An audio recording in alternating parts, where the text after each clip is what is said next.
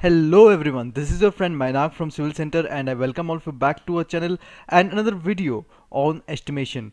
So friends, in today's video we'll show you how to do the BBS or the bar bending schedules of columns in MS Excel. So first of all, we have to know what is bar bending schedule and why it is used.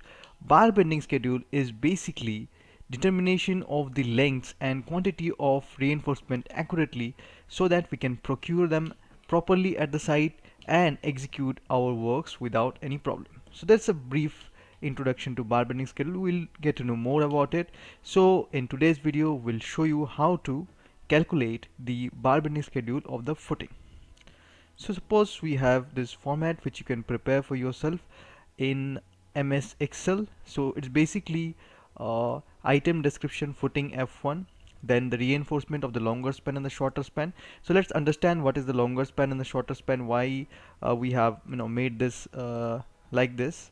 So we have footing, suppose say we have footing F1 and as you can see which one is F1. Let's first check how many F1 are there. This is F4, F3, F4, F4, F2, F5, F1. So this one is F1 only 1 and 2 F1 we have. So we'll just number of footing we'll write as 2, and this one also shorter span also we'll just write as 2. So next thing is the diameter of bar in the longer span and diameter of bar in the shorter span. So let's check out the size of the F1. So we'll check out for the footing schedule in the structural drawing. Here is the footing schedule. So basically F1 size is 1400 into 1400, meaning it is a both side are of the same span, and depth is 400, and reinforcement along both the sides we have as 125 mm center to center, and that is a 10 mm reinforcement. So we can write here dia of bar as 10 mm, and along the shorter span also we have the same dia of bar because this is a square one. And next thing is the number of bar which we have to calculate, and for calculating the number of bar we need the length of the bar. So for the length of the bar we need the bending length of the bar. So if you're working in IS codes, you can check out this IS 2502 1963, and here we have given the particular shape of the rebars which has been used in the particular footing, and you can check in the structural drawing as well, that also must be given here. So as you can check here, this is the arrangement. So 10 mm center to center at the rate at a spacing of 125 along this, and same along this. So this will be the arrangement, and if you cut a section, so it will go upwards like this. So we have this length which you can call as A, and this one which you can call as B, and this one which you can call as C. So what is the length of this thing? Minimum length of this particular hook or bend as per your IS Indian standards. Let's check it out. Here we can go upwards. As you can see, this is representing B. B is representing the bend allowance. So we'll go up to table number 2 and we'll check out for the 10 mm bars what is the minimum B. 10 mm bars and bend allowance for the cold steel bars, cold work steel bars, and for the 10 mm bars minimum bend allowance is 75 mm, so you have to give more than 75 mm. So if it's mentioned in the structural drawing how much bend allowance we need to give, so you can provide as per that. If it's not mentioned, you can provide any value more than 75, say 150, 175. So we're going to go with 175. So this one we are going to go with 0.175, and this one also will be the same as this, and this B. Now how to calculate this particular B? So this one is B. So the footing size is let's say your 1400, that is 1.4, and we have a cover, the cover of the footing which we have, as you can check here, should be written in the notes of the structural drawing. The cover of the footing is 75 mm, so we can deduct a cover from both sides. If you can show you the diagram, so we are basically looking at this length. So if this here we have a cover of 75 mm and here we have a cover of 75 mm. We can deduct these two things from the 1400. So minus 0.75 into 2 will get the length of the B. So it should be 0.75 mm, so it should be 0.075 mm and into 2. So this is the length of the bending length of the B, and the number of bars which we are going to calculate will depend on the length of the bar. So the length of the bar will be equals to, we'll do a sum command, sum, and we'll just add this three things and press enter. So this is the length of the bar in meters, this everything is in meter.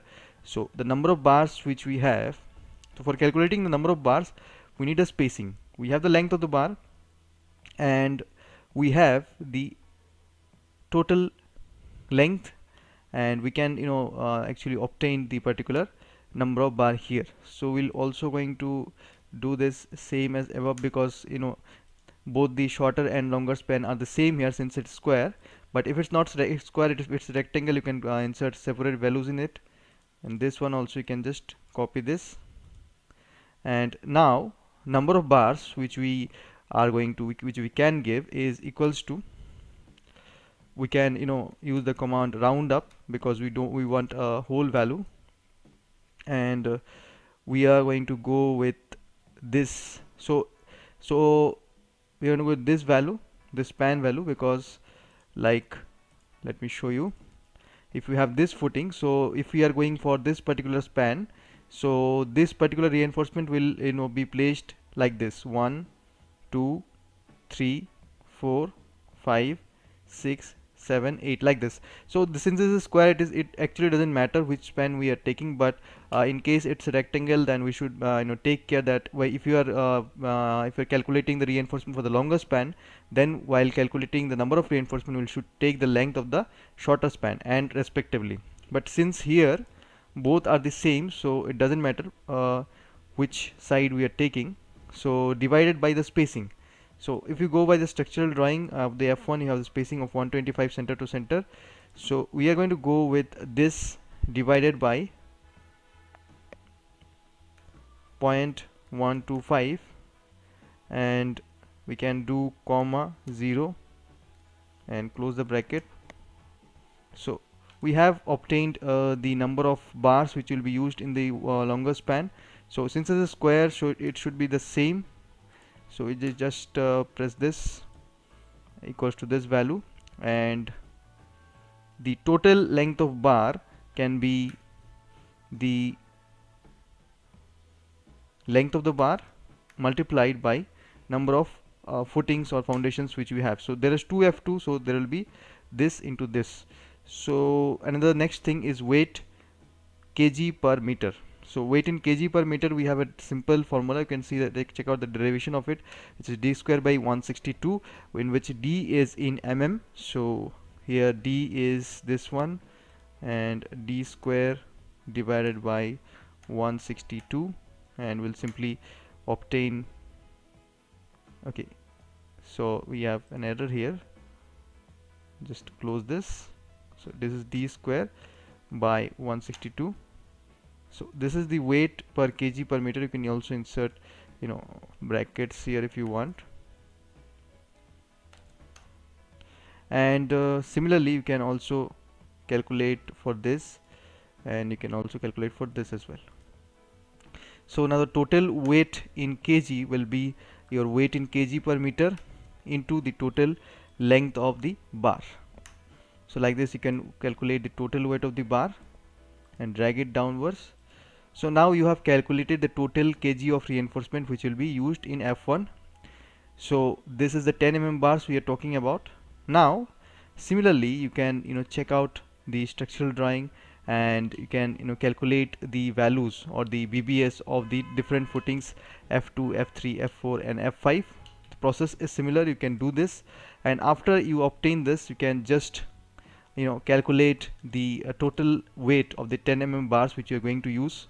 So for the total weight, you can simply add all the values of the 10 bars which we have, and if you have any different diameter of bar, like we have 12 bars and 10 bars which are used in the footing here.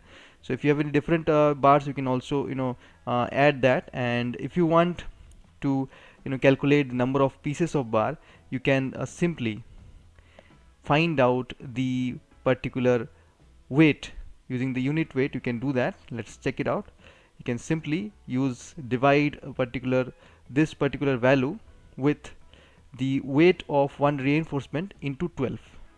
So this will be basically this total weight divided by the weight of one bar. So for finding the weight of one bar, you have to multiply it by the unit weight into 12, because the length of a reinforcement bar is 12 mm. The length of a reinforcement bar available in the market is 12 meter. So 12 meter is the length of the reinforcement bar, which is multiplied by the unit weight, that is kg per meter, and you obtain the weight of a particular bar. And if you divide it by the total weight, you will also find the number of pieces. So like this, you can find out the number of pieces of bars. So this is the process, a very simple process of finding out the bar bending schedule for our columns. For more such videos, stay tuned to our channel, and if you want to join professional training, you can contact us using the number which has been given below.